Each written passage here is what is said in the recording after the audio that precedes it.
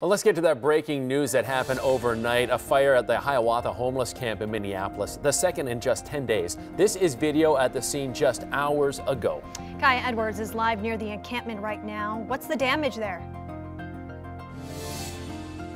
Hey, Ellery and Chris. So this is one end of the encampment. We are near Highway 55 and the Cedar Avenue exit, and you can see just how close together those tents are. Well, fortunately, no one got hurt, but we have learned that 6 tents there were destroyed. So let's give you a closer look now. It happened at around 12:45 this morning. There's no word on what caused the fire, but we do know firefighters were able to put it out pretty quickly. And now there is this flat, charred area where the tents once stood.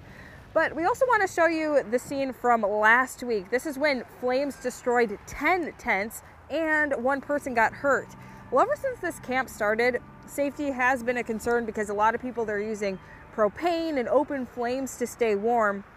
Now, even with that concern though, Mayor Fry says the city will not be shutting down the camp until a new temporary navigation center opens up just a couple of blocks away from here.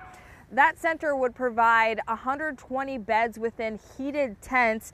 It was supposed to open up in October, but city leaders pushed it back to early December, and we know tomorrow is December 1st, so we will be following up, and you can check for updates on the KARE 11 app as well as our coverage on air. Back to you.